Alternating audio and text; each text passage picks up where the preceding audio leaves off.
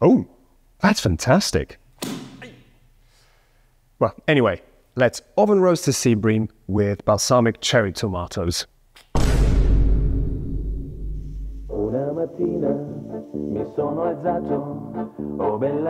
What's cracking, everyone? I'm Andrej and let's cook fish. Summer is finally upon us, and it's that time of the year where we can enjoy food that helps us attain and maintain that beach body. Meet Boris the Bream. I'm going to be cooking Boris here in a Provençal Mediterranean style. That type of French cooking even Italians don't object to, because it's light and super delicious. Instead of butter, I'm going to be cooking with olive oil. Instead of amour, there'll be a lot of amore going on. So in the end, it all boils down to love. Before I start, a big hello and bonjour to Arnaud Vanhamme in Paris. His recipes from his book Poissonnerie I'm using to cook fish for this series. More on that and on how to make the perfect yet simple fish stock in my last episode. Ladies and gentlemen, I am a fish nerd, and I feel obligated to give you a little bit of background information on the fish that I cook. So please indulge me for a few moments, but if you are impatient to move on to the cooking bit, please feel free and fast forward. Sea bream, or to be precise, gilded sea bream, get their name from this golden band between their eyes. Its scientific name is Sparus aurata. The Italians call it orata, the French dorade royale, the Germans Goldbrasse. In Croatia it's known as komracha, and the Japanese call it tai. However, tai is a general term for sea breams. This species belongs to the family of Sparidae, vernacularly known as porgies. That's very, very interesting for the two people watching right now. The sea bream can be found along the eastern coastline of the North Atlantic as well as in the Mediterranean.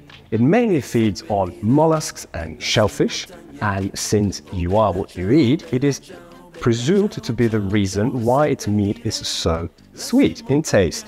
Speaking of taste and diet, calorific values. 100 grams of meat will give you about 100 calories, give or take, 20% of protein, around 2% of fat, and pretty much 0 carbs. You know what I'm talking about. You'll need a sea bream weighing around 700 to 800 grams. This is going to feed 2 people comfortably. This one is slightly bigger because I'm a greedy, greedy pig. If bream is unavailable, you can go for sea bass, branzino, striped bass, or pink bream. All of these will do the job. Ask your fishmonger to gut and scale this fish for you. If that's not an option, hang on, I'm going to show you how it's done in a moment.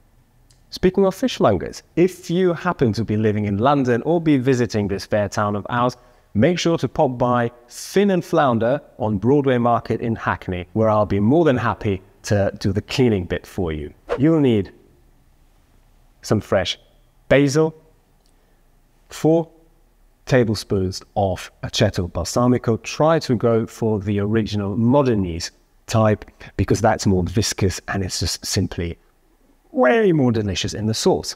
4 cloves of garlic, olive oil, and cherry tomatoes, salt, crushed black pepper, and that's it. Kitchen toys. You'll need a searing pan, an oven roasting dish, a spatula, a chef's knife, and that's really it. If you are going to be cleaning the fish at home, however, you'll also need shears, a descaler,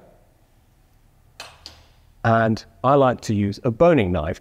If you don't have a boning knife, just make sure that you use a knife that's about 15 centimeters in length and has a sturdy blade. And that's really it. Let's move on.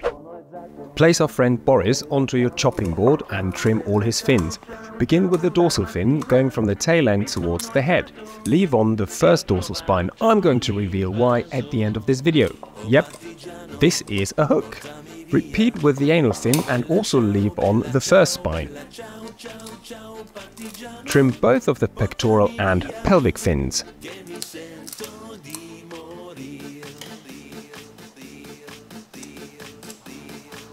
And finally, the caudal fin. Here I'm just demonstrating the motion of how to apply the descaler to scale the fish, because here is a home kitchen safe trick. Pop your fish into a plastic bag, cover it up and start scratching. Another way of doing this would be in the kitchen sink filled with water. I prefer this inside the bag method, however, as you'll have to deal with much fewer scales in your sink when cleaning up. With your boning knife, cut through the jugular connection below the gill plates. Hold on to the fish, pinch the gills firmly and twist them out.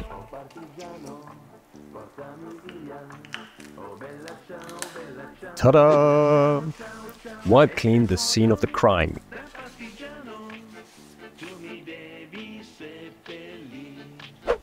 Insert the knife straight into the ventral cavity all the way up to, well, you see where the tip is coming out, and slice through the belly.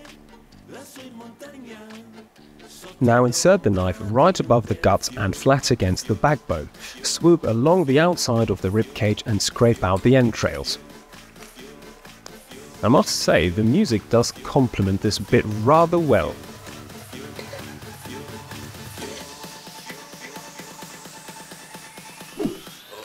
Scrape out the bloodline.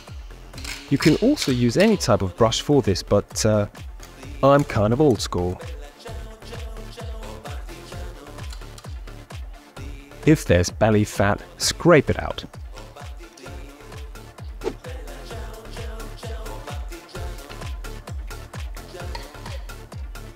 Rinse well under cold water and remove any leftovers with kitchen roll. Cherry tomatoes. Pick and wash. Stack the basil leaves. And chiffonade.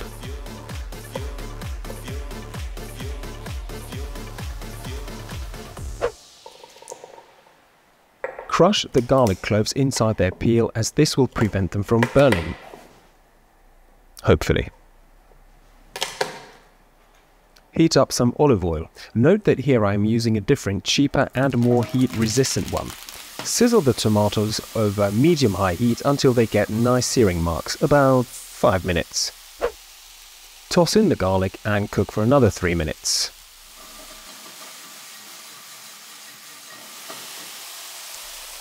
Turn off the heat.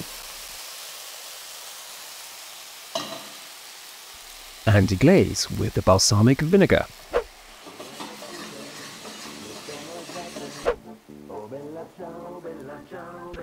Salt, pepper, basil my maison. Transfer everything into the oven dish and arrange in a circle. Season Boris on the inside and on the outside and place him in the middle. Now cook in the oven at 100 degrees Celsius for about 15 minutes. Et voila! Am I happy? I'm so happy. So I've decided to throw in a spontaneous off-the-script fish filleting session. So to your utensils list, you'll have to add a set of fish filleting gear. Not to worry, these can be found on the internet. Instead of doing what I'm doing here, take the fish out of the dish and fillet him on the chopping board. This is way easier. Stupid, Andre. Stupid. Remember the spines we left on? Here's the big reveal. If you're unsure if your fishy is cooked through, pull one of the spines. If it comes out easily, dinner's ready. Make an incision behind the gill plate, remove and reserve the collar. Continue along the back. Repeat on the belly side. Detach the skin at the base of the tail and carefully roll back. At this point you should be seriously salivating. I know I am. Reserve the skin with the collar. And separate the top loin from the belly loin and serve.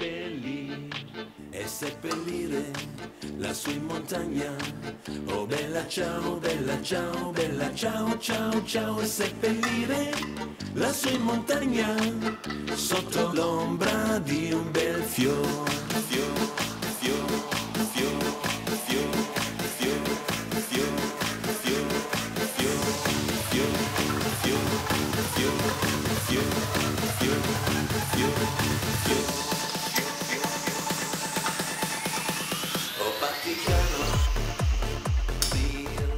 Tap along the spine, applying slight pressure to help the bone detach from the fillet underneath.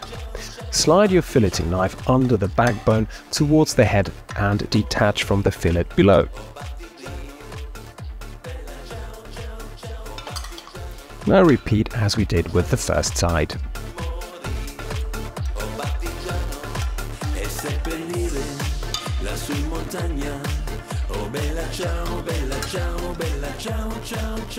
Remove the rib bones.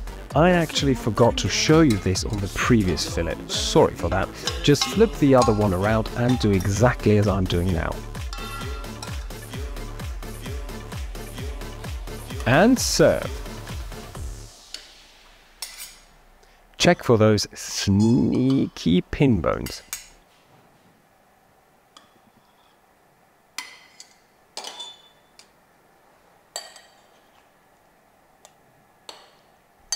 Now plate your tomatoes, and don't forget about that pan juice.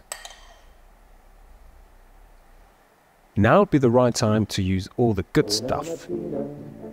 Winner, winner, sea bream dinner. Without any further ado, the moment we've all been waiting for, and by we I mean moi. Let's try. Sweet baby Jesus. This is so good. Do you know what this tastes like? It tastes like your seat neighbor's dinner. You know, the stuff you peer enviously across the table at, wishing that you had ordered it at the restaurant. Oh. Okay. Nice. Yeah. But, lest I forget, remember, zero waste policy. I kept the head and the collarbones and that lovely skin we had. We took off of the upper side. Yum.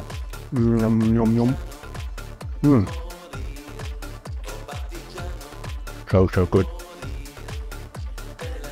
I can't be asked to faff around the camera anymore. I'm just going to show you. I haven't eaten all day, I'm really sorry. How to get to those cheeks. Open it here. And scoop out. Oh. See you next time.